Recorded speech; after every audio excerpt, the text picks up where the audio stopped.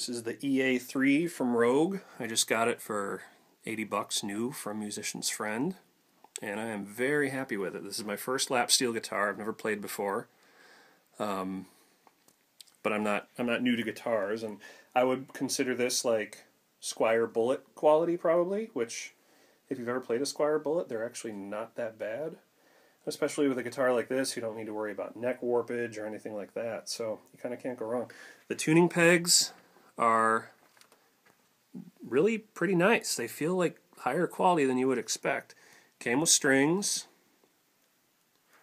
The bridge feels pretty solid. Sounds nice. I mean, I'm sure it doesn't sound as nice as a Fender or a Gretsch or something, but played through a decent amp, it's going to sound good. Came with legs.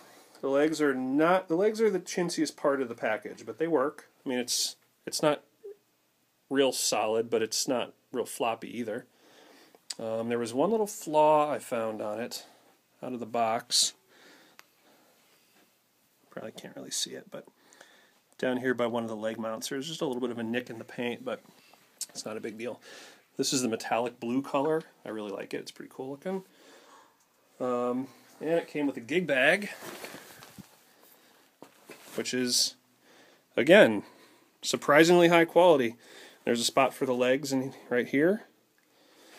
And there's a place where you can put your slide right there. It didn't come with a slide, so I bought a Dunlop steel bar, which was, I don't know, 17 bucks or something. I've been playing with it tonight, and I'm having a lot of fun with it.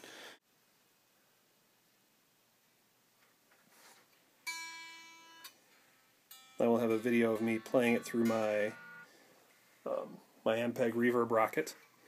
It's one of those things where even a cheap guitar through a halfway decent amp is going to sound pretty good, so kind of can't go wrong for 80 bucks. They have the next higher one, I can't remember what it's called, for like 170 or something.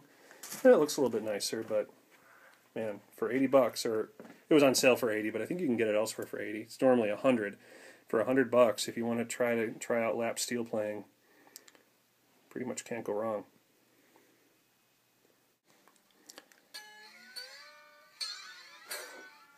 I tuned it to C6, and it held its tune just fine. I tuned it and went away for a few hours and came back, and it was still. It's gonna grab a pick. It was still in tune.